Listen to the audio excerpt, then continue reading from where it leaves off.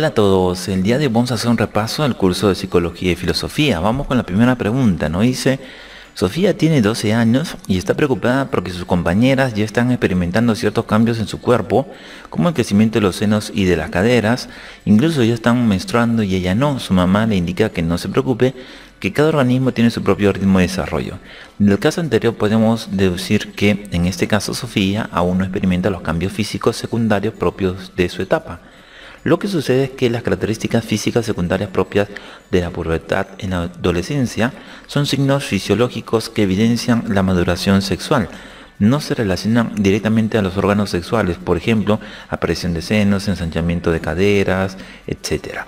En este caso, la letra B es la respuesta. Vamos con la siguiente pregunta. Al subir a un taxi, Camila observa que el chofer no usa cinturón de seguridad, por lo que le pide que lo haga y luego le consulta por qué no lo usa siempre, ante lo que el chofer le responde: es incómodo, señorita, pero sí sé que lo tengo que usar, si no me cae una multa y no hay dinero. Lo manifestado por el chofer reflejaría, según Colbert, un tipo de razonamiento, estamos hablando preconvencional. Lo que sucede es que a nivel preconvencional lo bueno y lo malo lo definen los demás. Algo es malo cuando los demás lo castigan y algo es bueno cuando los demás le dan una recompensa. En este caso, la letra D es la respuesta. Vamos con la siguiente pregunta. Verónica ha tenido un retraso en su ciclo menstrual, lo cual la toma por sorpresa. Además que ya tiene un hijo adolescente y no esperaba tener más. Sin embargo, se emociona y va al médico para hacerse un test de embarazo. El médico, luego de varios exámenes, le indica que no está embarazada, sino que está experimentando cambios hormonales que han detenido su ciclo ovulatorio. Del caso podemos deducir que Verónica, en este caso, está pasando por la menopausia, propia de la adultez intermedia.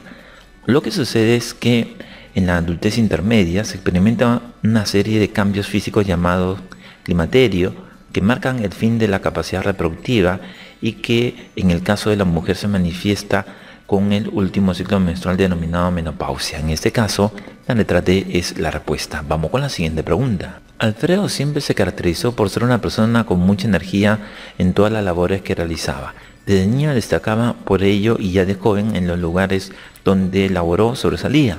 Sus jefes dicen que era muy trabajador, tenía mucha energía y parecía que nunca se cansaba. El factor de la personalidad presente en este caso hablamos de la herencia biológica. Lo que sucede es que los factores de herencia biológica influyen en la configuración de la personalidad mediante el temperamento. Así, por ejemplo, existe una propensión hereditaria hacia los niveles de actividad-inactividad, excitación o inhibismo emocional y la introversión-extroversión, características conductuales que identifican el tipo de temperamento. En este caso, la letra D es la respuesta. Vamos con la siguiente pregunta. Clara, siempre que se emociona, reacciona con mucha intensidad. Al recibir la noticia de que había ingresado a la universidad, abrazó a conocidos y desconocidos. Cuando siente un movimiento telúrico, lo primero que hace es correr. En otra oportunidad, al no encontrar lo que buscaba, se alteró rápidamente. El componente básico, la personalidad que se expresa en este caso hablamos el temperamento. Lo que sucede es que el temperamento es la base biológica de la personalidad, una predisposición heredada a mostrar patrones de conducta tales como niveles de emotividad, energía y sociabilidad. En este caso, la letra C es la respuesta. Vamos con la siguiente pregunta. Miguel Grau Seminario fue un hombre comprometido con su tiempo, con su país y sus valores. Fue honesto y leal con sus principios, defendió el orden constitucional, fue enemigo de las dictaduras y cuando su patria lo necesitaba no dudó en dar su vida por ella. El tipo de rasgos según Alport que se describe en el ejemplo hablamos cardinal. Lo que sucede es que los rasgos cardinales son aquellos rasgos predominantes que organizan la vida de una persona.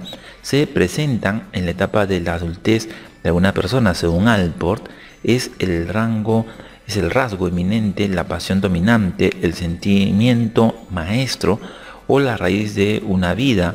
Por ejemplo, el heroico, sacrificado, tacaño, sádico, maquiavélico, altruista, etc. En este caso, la letra B es la respuesta. Vamos con la siguiente pregunta. Debido a los problemas políticos y el bloqueo económico, muchos venezolanos han dejado su país. Algunos inmigrantes llegados a Lima han alquilado un solo departamento para varias familias, de tal manera que en una habitación viven 4 o 5 personas hacinadas.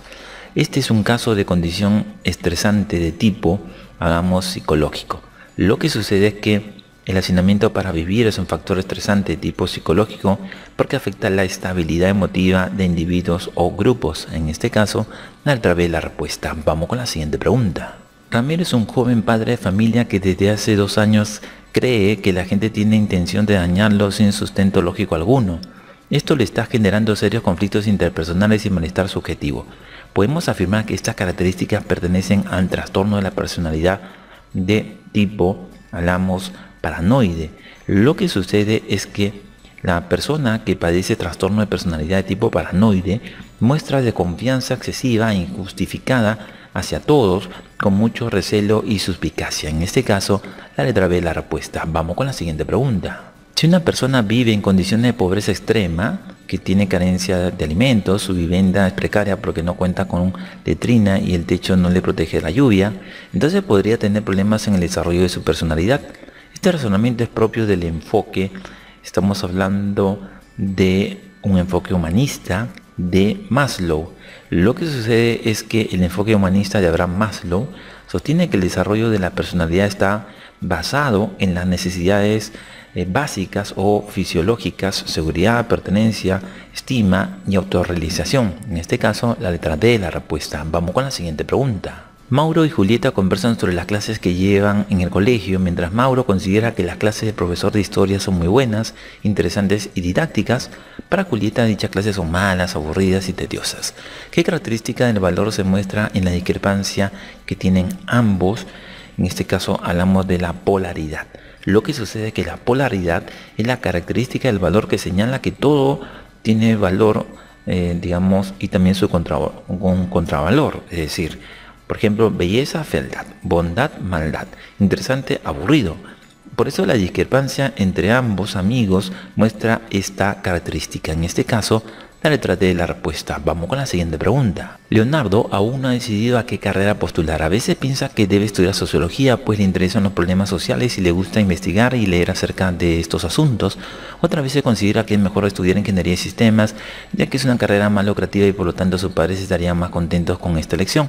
Finalmente decide postular a la carrera de ingeniería de sistemas. ¿Qué tipo de valores estaría privilegiando Leonardo en la elección de su carrera profesional?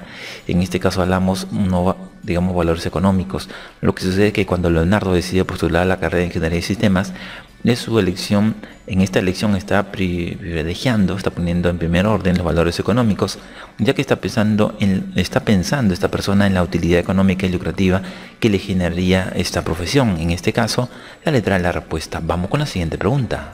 Para Jorge, la pregunta ¿qué es exactamente la felicidad? Representa una interrogante que sí puede ser respondida por los seres humanos. Partiendo de este punto de vista, afirma lo siguiente: la felicidad es la máxima realización de nuestra esencia como seres humanos. Ahora bien, como esta se encuentra estrechamente relacionada con nuestras facultades intelectuales, ¿será feliz en sentido estricto o solo aquel hombre que cultive su entendimiento? La perspectiva de Jorge guarda semejanza con la postura ética estamos hablando de Aristóteles. Lo que sucede es que para Aristóteles concebía la felicidad como la máxima realización del ámbito intelectual, pues este es el que nos define como seres humanos y el que a su vez nos diferencia de los demás seres vivos. Por tal motivo, en este caso, este filósofo griego sostenía que la vida del filósofo es la vida más feliz o plena. En este caso, la letra B es la respuesta. Vamos con la siguiente pregunta. El objetivo último de la búsqueda de la verdad es la asimilación de los conocimientos necesarios para obrar bien y de este modo alcanzar la excelencia humana o lo que es lo mismo, la virtud y la felicidad.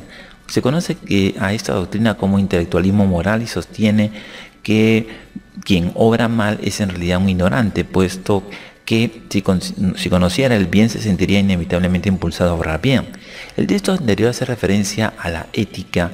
Estamos hablando de la ética socrática. Lo que sucede es que la ética socrática señala que solo el que conoce el bien, vale decir, el que está alcanzando la verdadera sabiduría, será capaz de obrar bien. A esta idea se le conoce como intelectualismo moral o ético. En este caso, la letra es la respuesta. Vamos con la siguiente pregunta. Frente a sus feligreses, un sacerdote sostiene lo siguiente: no nos dejaremos engañar por teorías supuestamente científicas que defienden que el hombre ha evolucionado. La verdad es, como dice la Biblia, que Dios ha creado al hombre. De lo anterior podemos inferir que este eclesiástico critica la tesis del naturalismo evolucionista y defiende la del creacionismo. Lo que sucede es que podemos inferir que el eclesiástico está criticando la tesis científica acerca del origen del hombre, el naturalismo evolucionista, que defiende que el hombre ha evolucionado a través de un largo proceso natural. Asimismo, está defendiendo la tesis de la religión acerca del hombre, del origen del hombre. Hablamos del creacionismo, que señala que Dios creó al hombre a su imagen y semejanza. En este caso, la letra de la respuesta. Vamos con la siguiente pregunta. Para Descartes, el hombre debe ser entendido sobre todo como un rec cogitans, es decir, como una cosa que posee capacidad de pensar. Contrariamente, los animales carecen de esta dimensión intelectual, motivo por el cual son una mera extensión material. De lo anterior puede deducirse coherentemente que para Descartes, en este caso, la esencia del ser humano es su capacidad intelectual o racional.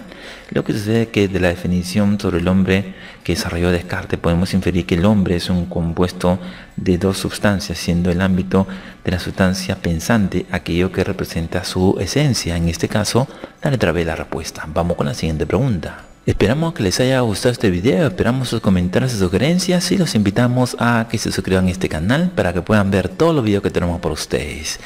Gracias a todos.